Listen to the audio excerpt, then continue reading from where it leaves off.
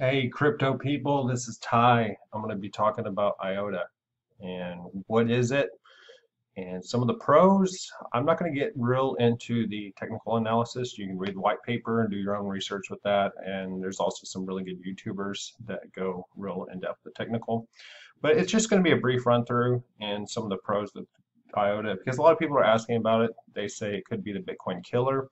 And I honestly, my opinion, I think it has the potential to someday overtake Bitcoin just because of the technology. So looking at the website, what is IOTA? IOTA stands for Internet of Things. The A, I believe, stands for alpha, which means small. There is a lot of IOTAs and versus Bitcoin, where Bitcoins are worth a whole lot of money and there's a lot less Bitcoins. So IOTA held its ICO in 2015, Q4 of 2015, and at that time they raised 1,337 bitcoins, and that was valued at $584,000. So I believe it was the largest ICO that has happened to this date with a cryptocurrency and raised a lot. Now we're just going to look at the charts. So IOTA right now of 8/28, August 28th, IOTA's market cap is $2.4 billion at 86 cents a IOTA. The circulating volume is over 2.7 billion IOTAs, and that is not going to change. It was pre-mined. All the IOTAs were mined before. Um, the chart right here, so you can see since coming onto the exchanges earlier this year, it's done pretty decent. I think it should be doing a lot better, but there's just not many people that understand the technology and not many people that really know about it. It's just so new. But if you look in July, if you were investing in IOTA with a $700 million market cap, you'd more than have tripled your money to this day in less than 2 months. So in that aspect, it has done really well. The markets that it's on, this is one thing lacking on it. You can look, all the volume is done with Bitfinex, and then it has a local market. So Bitfinex, I know a lot of people have problems, especially in the US with it because they're not accepting wire transfers, but you can still do Bitcoin. They just don't want the US dollars because US is so governed on their regulations already. Now we're going to look at IOTA, just kind of talk briefly of the technology of it. So it uses a thing called a Tangle. So it's called DAG, Directed Acrylic Graph. And it's a lot different than what people are used to with the blockchain and Bitcoin.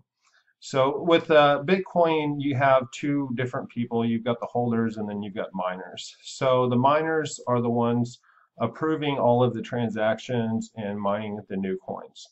There is no coins being mined with IOTA, and the holders are actually the people that are doing transactions are the ones that are, in a sense, being the miners.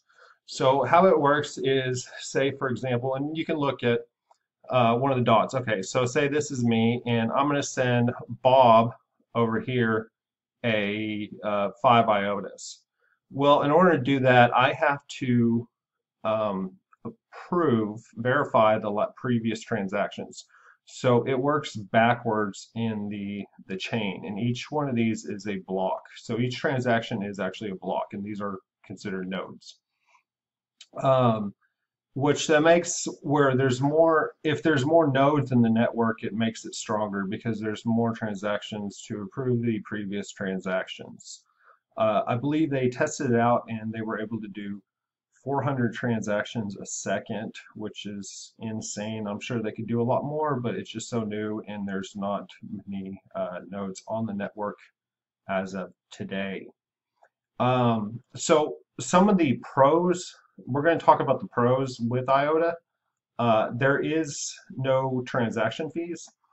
That's a big one. So with Bitcoin, it's it's having a lot of problems because of the high transaction fees. I sent Bitcoin the other day and I spent $5 on the transaction fee, which isn't too bad if you're sending a whole lot of Bitcoin, but say I'm, sending only $10 in Bitcoin. Well, a $5 transaction fee, that's 50%. That's a really high transaction fee. So IOTA doesn't have any transaction fees because there's no miners to pay, and you're verifying the previous transaction. So I could send Bob 0.001 IOTA for no amount, and that's huge. And I don't know of a lot of other coins have small transaction fees, but I'm not sure of any others that have no fees. So that's pretty neat. If there are, please put it in the comment section. I'd appreciate that.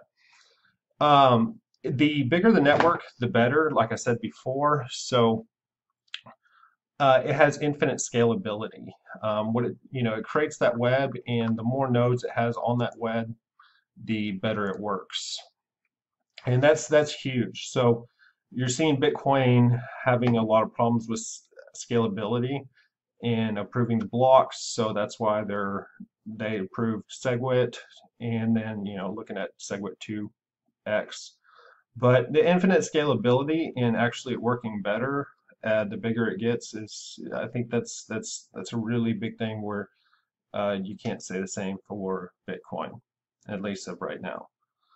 Another big thing that I like about IOTA is it is absolutely decentralized, and I know a lot of people are like, oh well, Bitcoin is decentralized. Well, it's not really, because it's controlled by the miners really, and there's not that many mining pools. There's a select few that really run most of the mining. And that's why we saw the fork of Bitcoin and with Bitcoin Cash, and I'm not going to comment on that. So uh, some of the protections with IOTA is you can't do double spending. It's safe against future quantum computing attacks, which I know there's a lot of talk about with Bitcoin, a lot of worry about that with quantum attacks. And then you can't spam attack it either. So actually, if you try and spam attack it and do a whole bunch of transactions, it's going to just improve the network because they're having to approve others.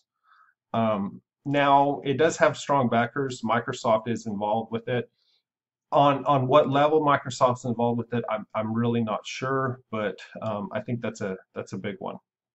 So some of the cons, if you look back on CoinMarketCap, it is only really on Bitfinex.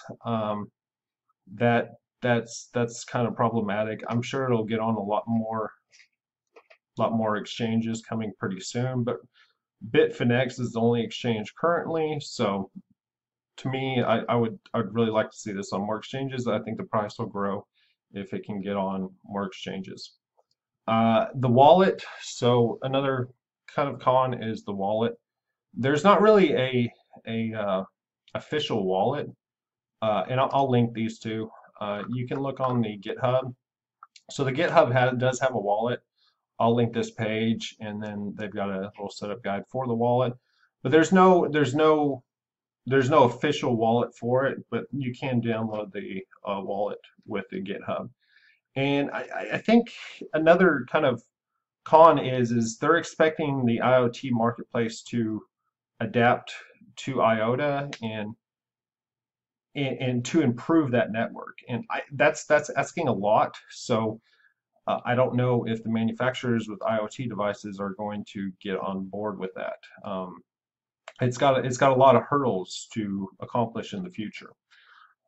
Another small con is just the marketing. You can look at this as a con or a pro, but it hasn't done a whole lot of marketing, and so there's really not many people that know about IOTA. Which I guess the more people that are going to find out about it, the higher price is going to go. But it's going to need a lot of marketing and a lot of uh, talk and buzz to overtake Bitcoin or become a top three coin if it does.